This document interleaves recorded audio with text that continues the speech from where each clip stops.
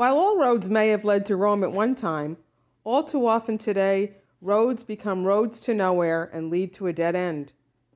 Are people like Candus and Don Wells and even Sheriff Lawson hoping that the case of Summer Wells has come to a dead end? Let's break down the facts.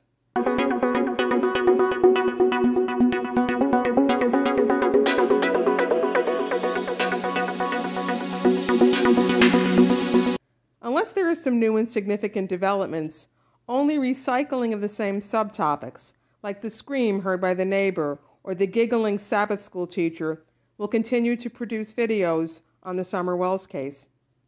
Not for me, though, since videos of this or of Candus's fuzzy timeline really don't do anything to advance the investigation into Summer Wells' disappearance.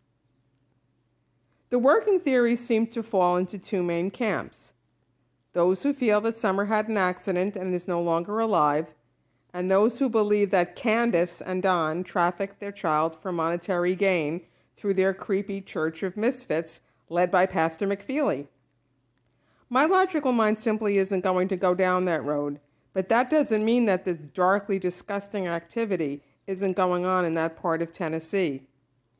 That's the job of the local sheriff, the TBI, and the FBI to get to the bottom of.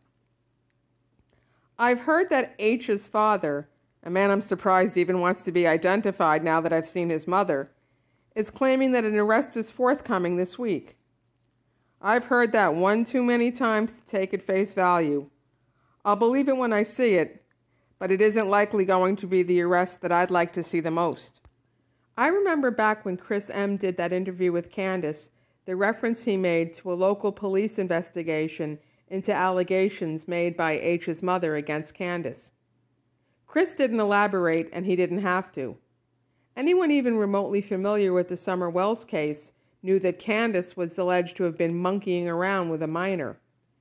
So if an arrest is made in the coming week or so, it will most likely be Candus's arrest for unlawful carnal knowledging of a minor. Will this be the breaking point needed to find out what happened to Summer Wells? All we can do is wait and hope that this H's father was speaking based upon what he was told by police was going to happen. I've pretty much firmed up my theory, leaving it to the police to put the pieces together. I believe that Candus had been drugging her child and giving her twisted tea so that she could screw around with this H kid while Summer was zonked out. I don't know whether Summer just didn't wake up that day and didn't get out of the car, or if she did get out and, groggy from the drugs, had a fatal fall at the home. Whatever happened to cause this child's death, I believe that Don Wells buried the child's body and has known all along where she is. As to why not just call 911 and not Don, this is why I believe that Candus may have given Summer a whole pill, not part of one, and the combination of drugs and alcohol may have caused the child's death. Injuries sustained in a fall are accidental, while a 5-year-old dying of a combination of drugs and alcohol is criminally negligent homicide. This is more likely what Candus did not want to be discovered, since she feared a lengthy prison sentence. With the passage of time, though, toxicology testing may be impossible, and the cause of Summer's death may not be able to be determined. If someone is able to get this through Candus's thick skull, maybe then she'll decide to tell the truth. Now I'd like to hear from you. Were you also made aware that H's father is speaking out about an arrest being imminent?